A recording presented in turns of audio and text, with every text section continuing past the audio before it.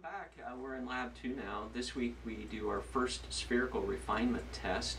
Last week we reviewed retinoscopy and we also did an introduction to your 20/40 blur. This is the next sequence in the distance refraction, and this is the first time that you'll actually begin to refine the patient's spherical prescription. There's two methods to do this. One is the red-green, or the Bichrome is what it's called, and the other one is the MSBVA, or Monocular Subjective to Best Visual Acuity. We're going to show you both, and then we'll give you workarounds for each of them. The first one we'll do is the Bichrome, or the red-green. On this particular test, we're going to use the red-green eye chart again, but we're going to use a 20/80 line of letters. So we'll go ahead and put that up there. All right. So you have your 20/80 line of letters on the red-green chart. You're coming into this test from your 20/40 blur. So here we've already 24 blurred our patient. She's +2 in the right eye, +2 in the left eye. This test is done monocularly, so you'll notice the left eye is occluded, the right eye is open. We do this in total room darkness. So once you have your patient set up, they're 20/40 blurred, the lights will go back off again, and we will begin the test.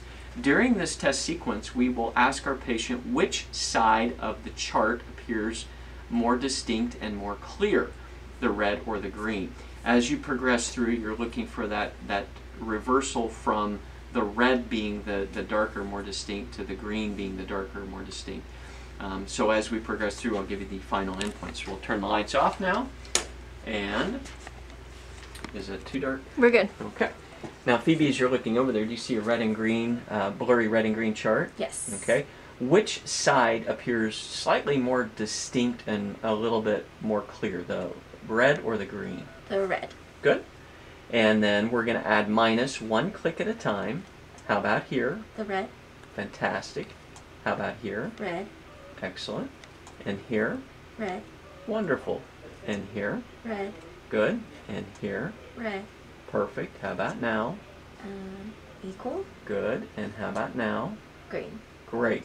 Now we're going to switch eyes. We got her to go from red to green. Over here, same thing as before, Phoebe. So I want you to tell me which side is slightly more distinct, the red or the green. The red. And here? Red. Red. Red. Red. Red. Red. Equal. Green. Great. Very good. And you can sit back just for a second, Phoebe. What we have is, with Phoebe this time through, we found that she went from red to equal to green. Now on that, what we're going to do is we're going to record the equal, and we'll take the visual acuities through the equal. So once we've completed this test, we'll go ahead, we'll close one eye again, we'll open it back up, and we'll check her visual acuities. And then we'll do the same thing for the left eye. Okay?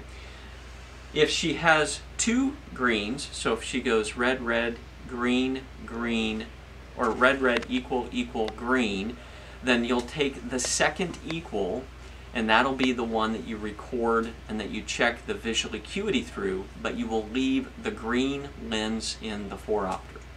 If you have 3 or more equals, you need to repeat the test. So to recap, if you have 1 equal and then a green, the 1 equal is the one that you record. It's the one that you take the visual acuities through, and you leave the green lens in the phoropter.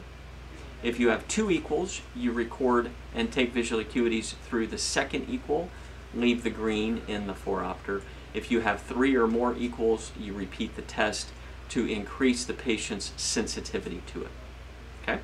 Now, our second method, I'm going to reset her to our 20/40 blur, which was +2 in each eye. Okay? Our second test that we will do is the MSBVA, the Monocular Subjective to Best Visual Acuity. On this particular test, we are going to use the 20/20 isolated line of letters.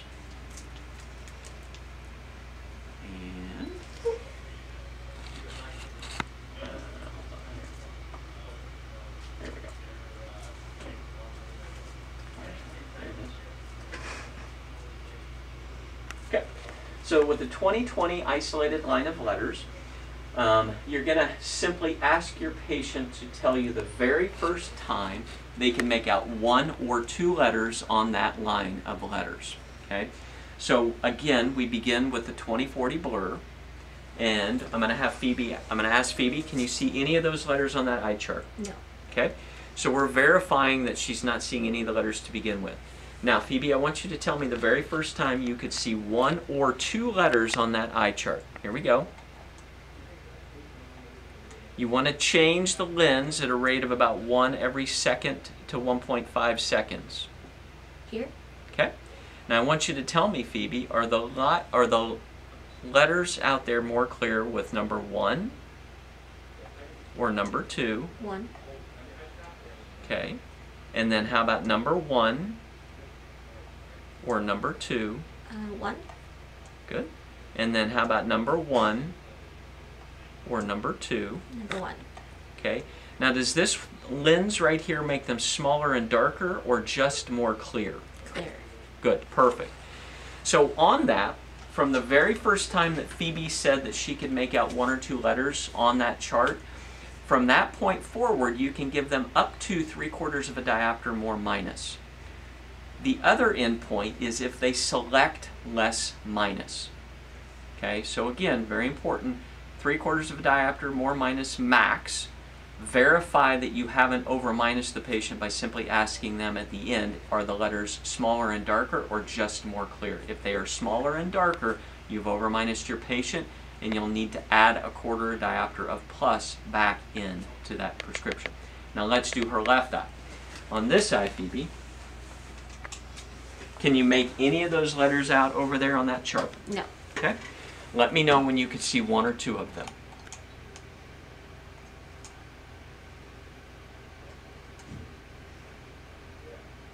Right here? Good. Which ones could you make out? T and Z. Okay. So here we only have 2 letters. I want you to tell me, Phoebe, are those letters more clear and easier to read with 1 or 2? 1. And 1 here, or 2. 1. And finally, 1 up here, or 2. 1. That makes them a little bit more clear? Yes. Are they smaller and darker or just more clear? Clearer. Excellent.